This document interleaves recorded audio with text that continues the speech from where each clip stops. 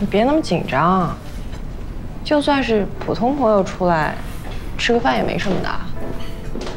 再说，你越这样越引人注意。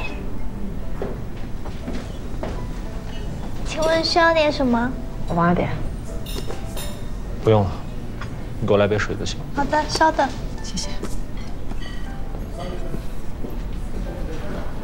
什么事儿？没事就不能找你出来啊？怎么又来了呀？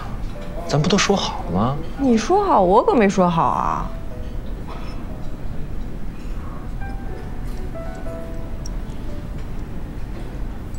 好了，我跟你开玩笑的。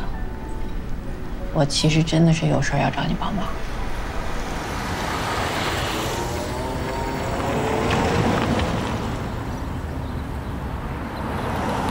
不可能的，那是我表姐工作上的事儿，我怎么管啊？又没有让你管，你就帮忙传个话，把意思带到就行。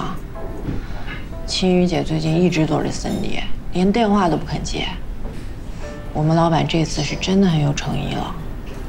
再说了，我们老板给我下的死命令，就是一定要约到青雨姐。我能有什么办法呀？我想来想去，就只好来求你了。你别求我，这事儿我真帮不了你。算我求求你了，好不好？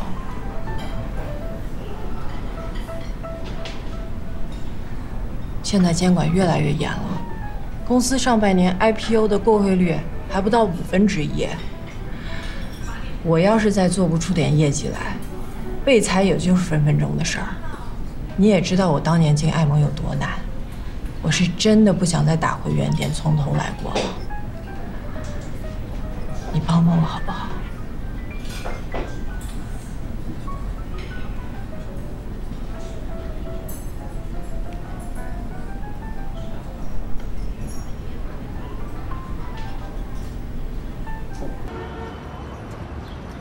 其实你早就知道了，是不是？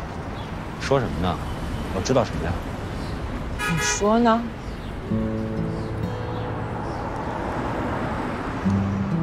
孙琦表面上是 Cindy 的手下，但其实未必是这个样子。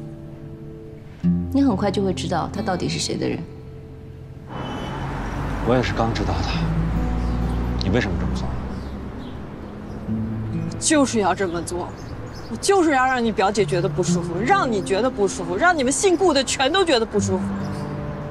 我就是要报复你。你凭什么这么对我？你凭什么？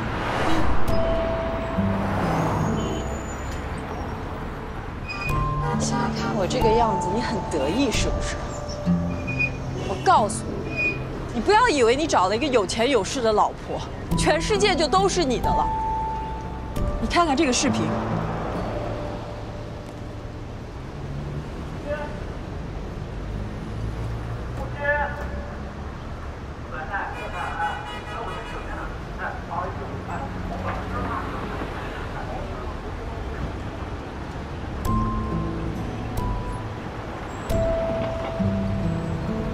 你猜这是谁发给我的？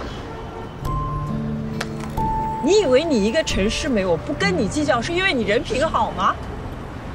错了，因为有人威胁我，说如果我继续纠缠下去的话，就让我在这个圈子里混不下去，让我死得很难看。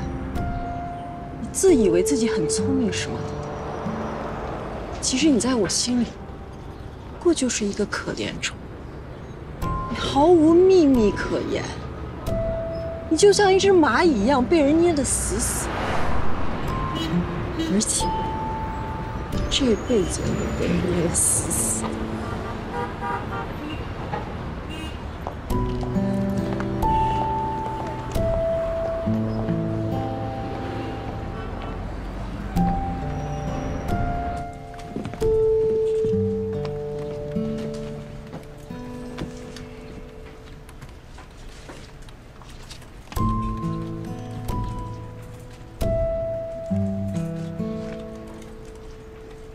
你也晓得的，我呢，只有葛月这么一个女儿，对我来讲啊，女婿好不好，标准只有一个，就是看他对我女儿好不好，简单吧？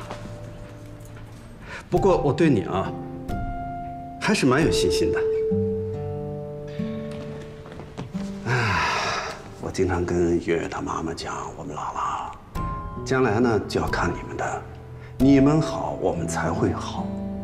我是真心的希望啊，你们能像现在这样啊，一直好好的，我们就放心了。